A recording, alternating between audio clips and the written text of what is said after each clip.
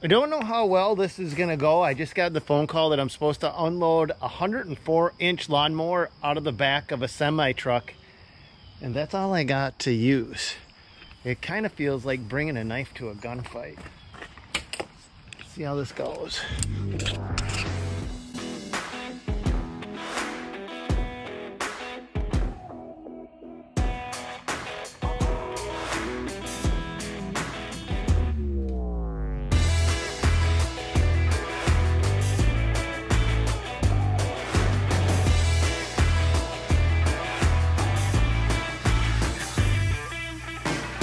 So it was kind of unexpected.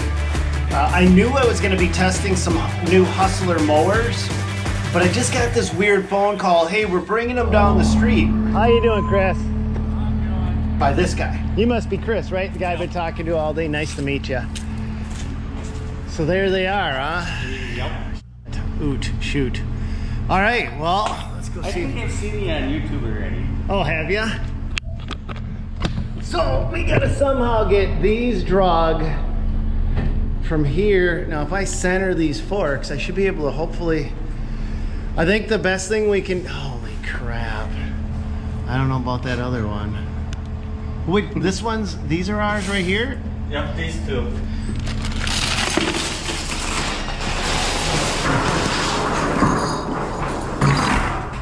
Actually, what they so they was right through here. Oh, right through the center? Okay, perfect.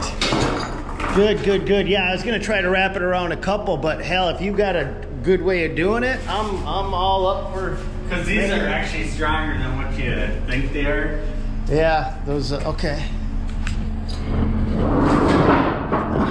I think we're gonna probably need what, one more? Yeah. So as I'm dragging it out, what I'm noticing from in the cab, it keeps wanting to slide sideways. And I don't know if it's because the semi's on a slight pitch of the road, but what I'm doing here is I'm trying to drag it away from sliding sideways and keep it centered in the middle of the load. So what I'm gonna do is I'm actually gonna hook the fork around the chain just right there and use the fork as I'm backing up to try to get it.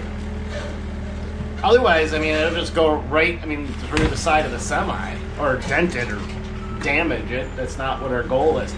So, the story actually starts is, they sent me these prematurely. I wasn't supposed to get them because at this point, they haven't been serviced by the dealer. So the dealer has to get them first, go through all the oils, check all the bolts, check to get this whole list, right? That they have to do.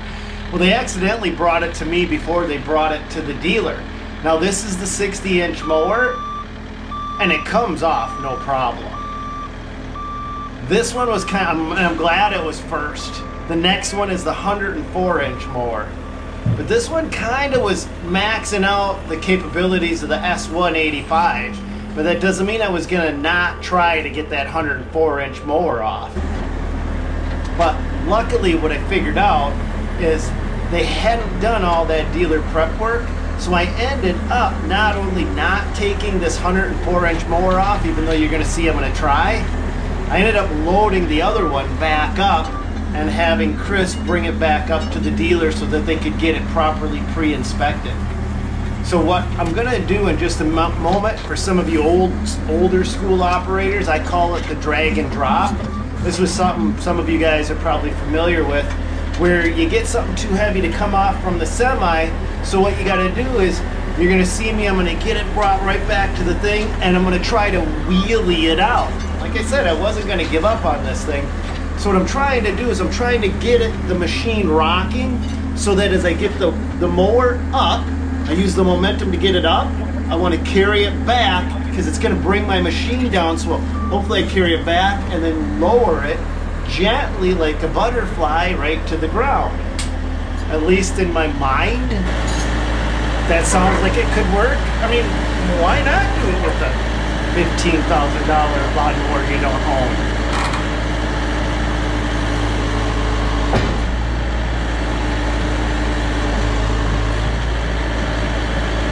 Maybe I could pull it off.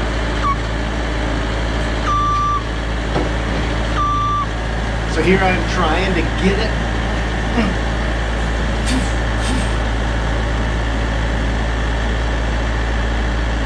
Thing is, it's not like it's a pallet of block where you don't do it right, you just have a few blocks tip off.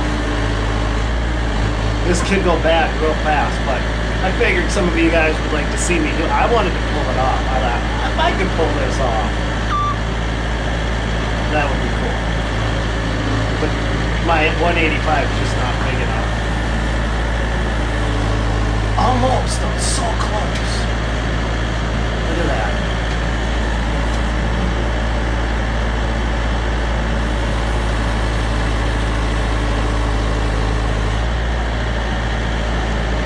Now I'm just trying to get a feel for the balance, because I may be able to just, at this point I'm also thinking, could I just pull it off just on my two wheels without doing the drag and drop? But then my guardian angel kicked in and said, don't be stupid. This isn't the right way to do this. So put everything back on and saved it for another day. Oh, and now the video starts 6 minutes in. Sorry, guys. That was my unloading experience. Well, that's not going anywhere anytime soon. All right, you guys. We're going to put a very big mower in some very bad situations today. And we're also going to be testing a lot of the claims that Hustler makes. One of those claims is they can mow a football field with this Super 104 in under 10 minutes. We're gonna put that claim to the test today. So what are we waiting for? Let's try to get this unstuck first. That's a big mower to get stuck in a ditch.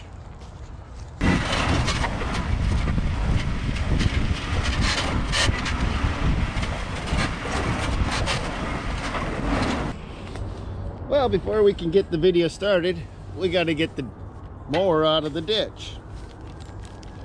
That's always a good way to start, right? Oh, you gotta be kidding me. You've gotta be kidding me. I ran out.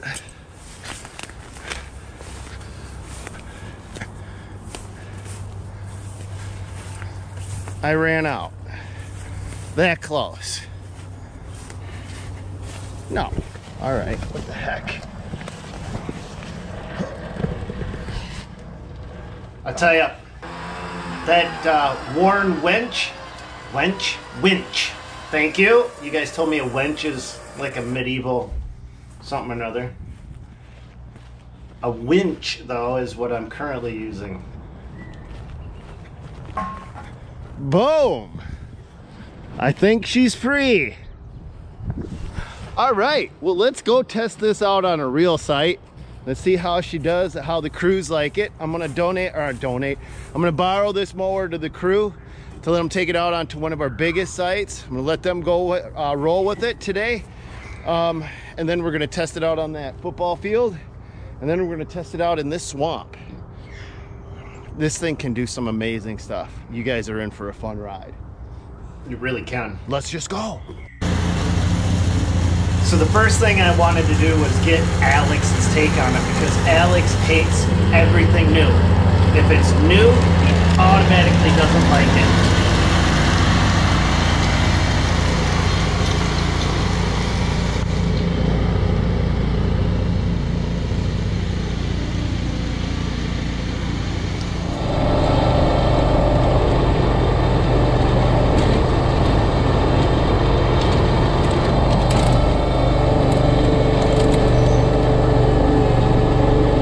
So on this property that we're mowing, we have 46 homes, and it's like 27 acres or so.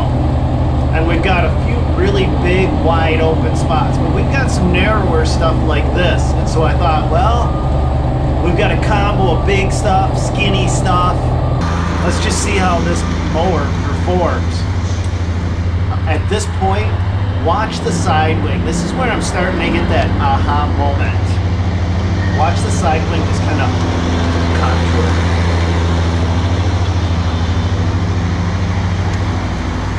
So each of the side wings works independently. They float up and down.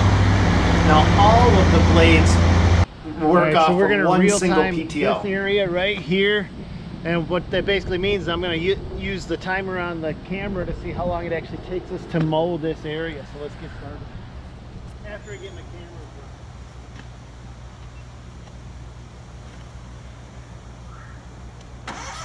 So in this area, instead of creating a pattern, really what I'm going to do is I'm going to follow the contour on the back side of the homes and a straight line on the other side just to see what it takes to cover the ground. I wanted to see how long would an area this size, but then later on what we're going to do is we're going out to an actual football field because Hustler claims they can mow a football field in under 10 minutes. And we're going to put that claim to the actual stopwatch test and see how it performs. Okay, what does it say? 8 minutes and 49 seconds.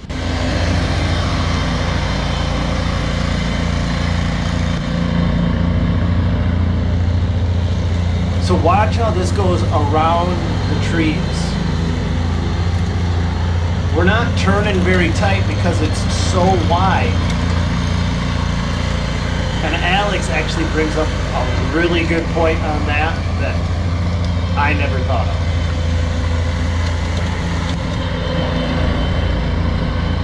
We may end up, I'll tell you right now, if I had 2 or 3 more properties like this one, no brainer, I'd be buying this mower.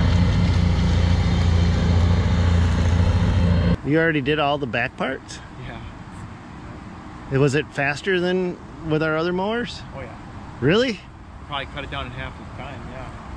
Than that mower? Yep. Than the 72 inch? Yeah. Really? Yep.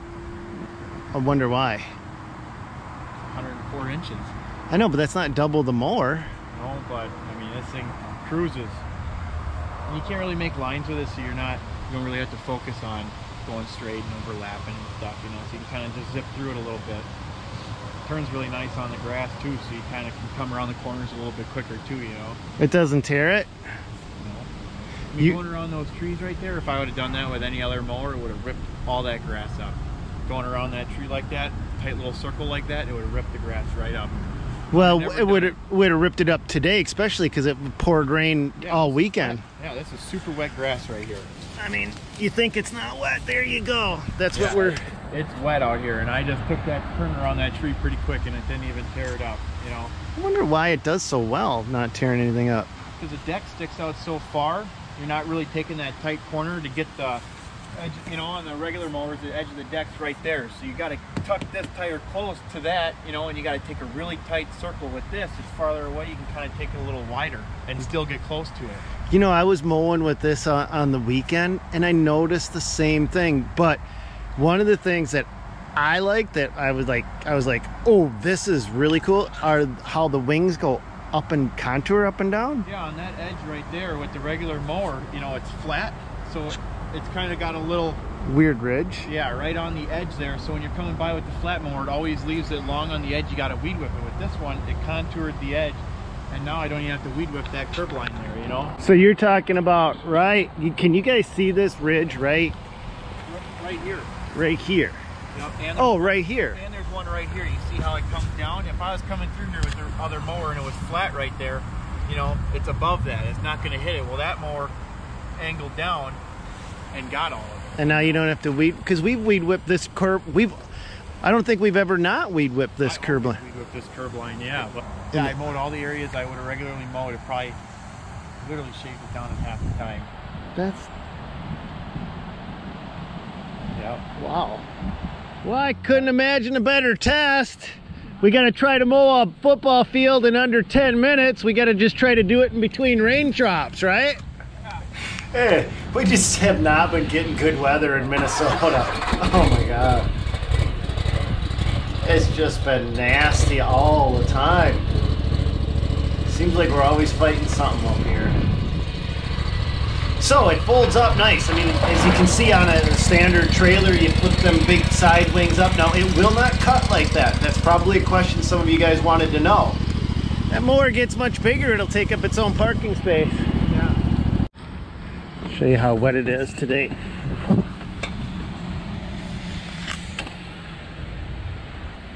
It's gonna be a slick one. but we've got a football field to try to mow in under 10 minutes. Let's see if we can do it. Hustler makes this claim that they can mow a football field in under 10 minutes. We want to test that, but I realize that my results may not be quite as good as I wanted them to be because of all the rain. It doesn't allow me to really whip around. All right, let's see if we can find a spot to set up our camera. I've never actually tried to mow a football field before, so I don't know how to film mowing a football field. This could get interesting. I suppose if I can get it done in under 10 minutes, I could just set a drone up and let her go, but I don't know. What do you guys think? That's not a bad view. We set up. I think I'd like to get one of those drones right that here follow you. I don't know if it could keep up. This thing is. All right, I don't want to screw this up.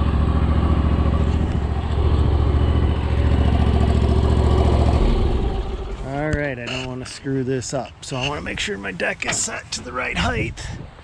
1, 2, 3, 1, 2, 2, 3, 4, 2, 3, 4. Okay, we're set at 3 1/4. We're gonna mow at 3 1/4 out here, which may not be mowing much, but that's all right. It's not about what we're mowing, it's about can we cover the ground. So I wanted to be really careful about mowing this because it's technically high school football season and they were going to have a game later this week on this field, and the last thing I wanted to be is the guy that turns too sharp and rips everything up. The first time I do it, I chose the wrong pattern. I go side to side instead of the long ways down. I got to be tripling my turns, and that's what's slowing me down, and I realized that at about the halfway point. I'm like, oh man, and then my tripod drops over, which gives me the perfect excuse to start over again.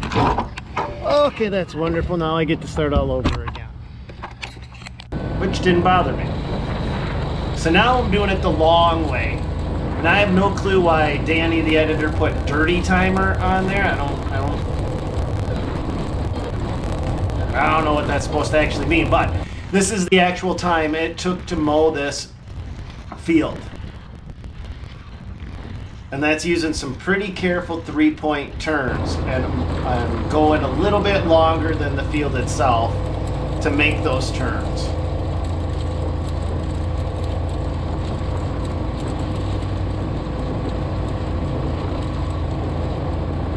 Trying to find a football field that's actual grass and not artificial turf was also one of the fun challenges, because it seems like nobody believes in playing on a dirt field anymore.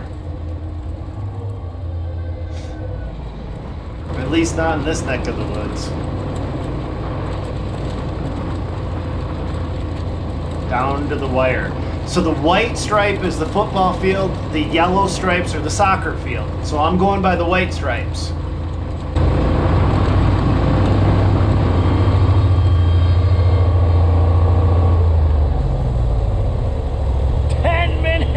Oh, 10 minutes and 10 seconds.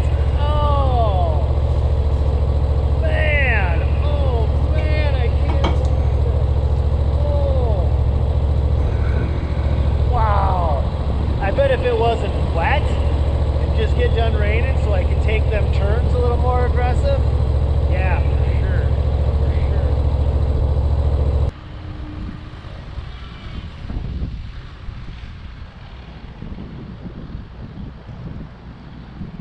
So just so you guys know, part of the reason why I was taking those turns so slow is because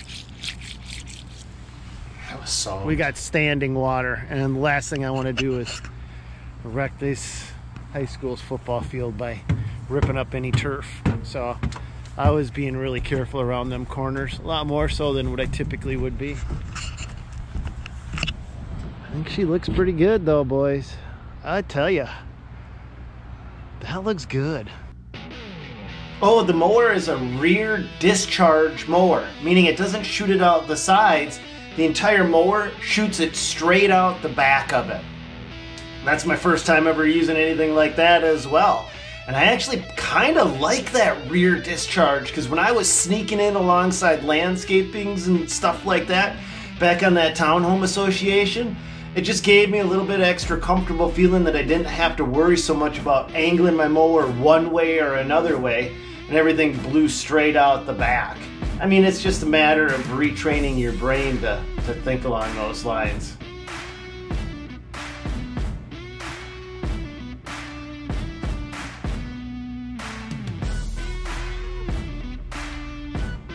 But we got more tests to go. In fact, my favorite one is coming up. All right, guys, let's see how this big bat wing behemoth starts up cold. It's like 40 degrees this morning. So it's not frosty, but it's definitely not warm. EFI, no choke, does it for you. You just turn the key. Electronic fuel injection.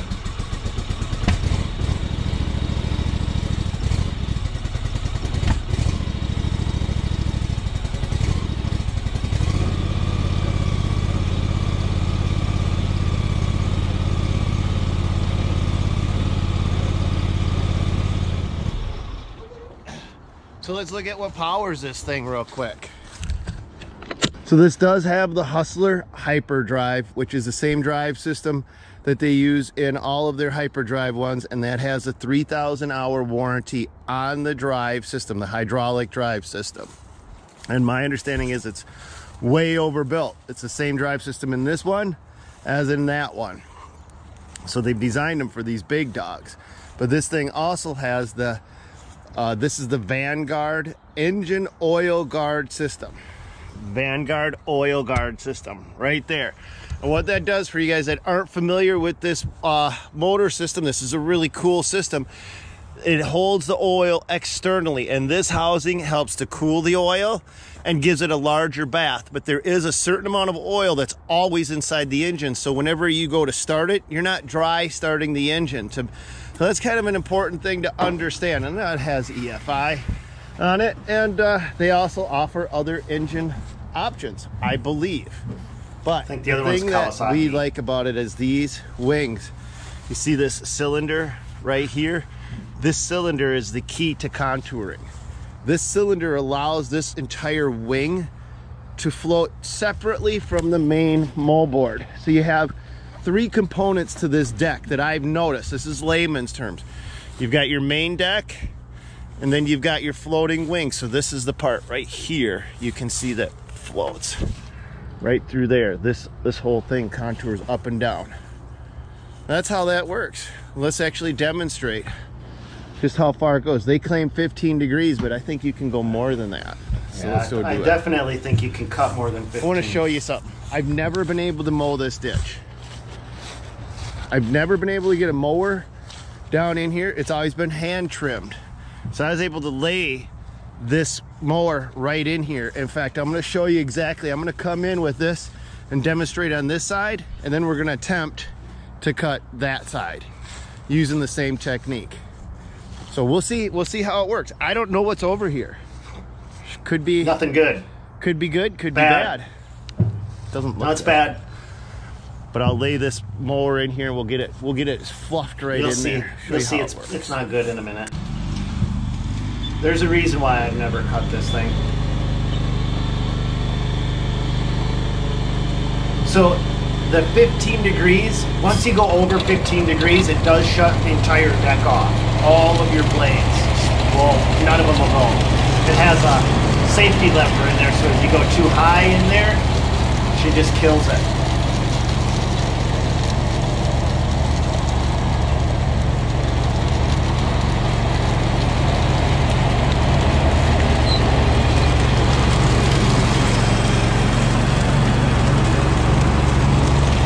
So actually this story kind of started about 3 years ago. I was at the GIE and I was just looking at Hustler mowers. And I'm like, why have I not really heard about these things? Are they junky? I mean, because nobody ever seems to talk about them. So then I'm really looking at them and I'm like, this doesn't look like a bad mower. I mean, and you start to look at how they're built and put together, and you're like, what's wrong with these? It just doesn't scallop either. That's from my tire right there, spinning out, because you get so comfy, you just stick that wing over and she just goes. I don't know, man. I love this mower. All right, let's do this side. Let's see what this will look like on this side. I'll come in right there, and we'll see if we can cut this stuff out of here. We'll just try to cut this little whippity-doo out right there. Sound like a game plan, you guys? Yes, Dad, that sounds like a game plan. All right, guys. I'm sure a couple of you sound like that, right?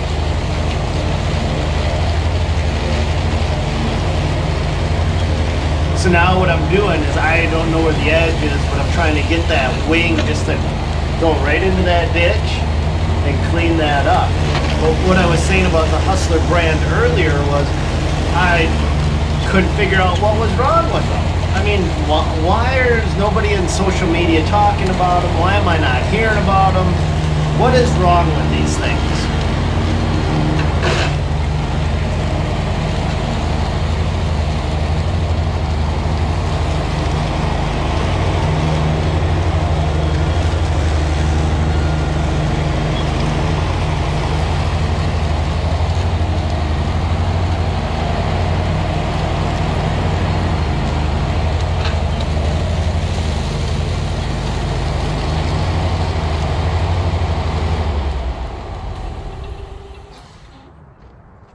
So when I say I guess I've never been able to mow this, I mean, I never have.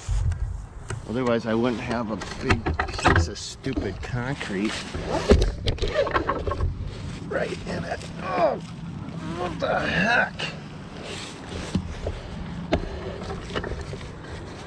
And more concrete. All right, well, let's go over there and do it. Let's see what it can do.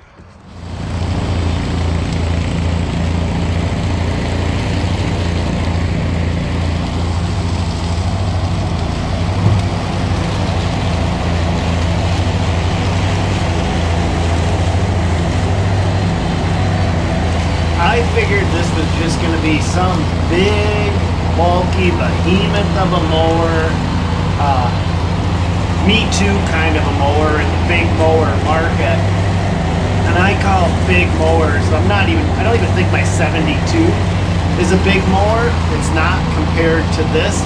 There's some pretty massive machines out there. This was honestly the biggest one I've ever personally used, and this thing, I mean, you gotta take into account the weight, okay? But it's just so smooth. The weight will be a factor coming up. I think you'll see my tire spins out a little bit. And you know, trying to get it on slopes. It's not a slope mower. I don't know what this mower is gonna do, because we got a hill there, right? That's my four-wheeler jump. Then we got the ditch right next to it. Let's see what these wings do when we come across that. Let's hit it sideways. So you'll be able to see the wing just...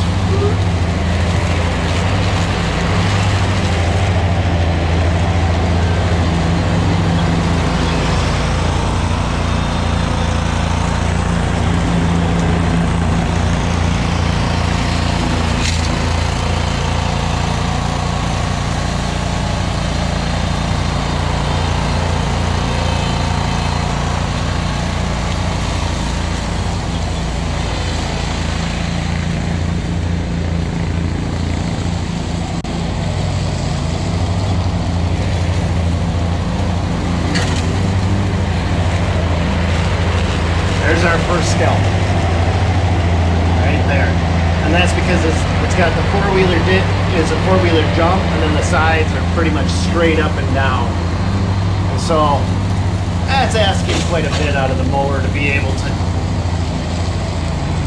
hit. You guys can see it. That's what I hit earlier. I think it might be the foundation foundation, footing of a foundation, a whole building. This used to be an old farm. You never know what you're gonna find. What kind of treasure? There's stuff buried all over out there. Not by me.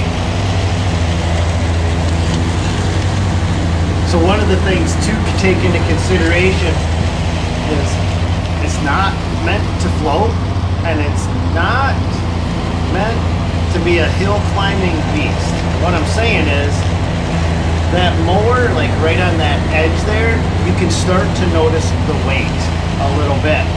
You can actually see, whereas I'm getting close, because I'm literally letting the weight of that wing hang over that ditch, it doesn't draw you in. You just have to take account for it. And it's easy to get kind of complacent in something like that, and that's how I got stuck earlier in the video, or actually it was later than this. But I do get stuck because I did exactly what I said I should do.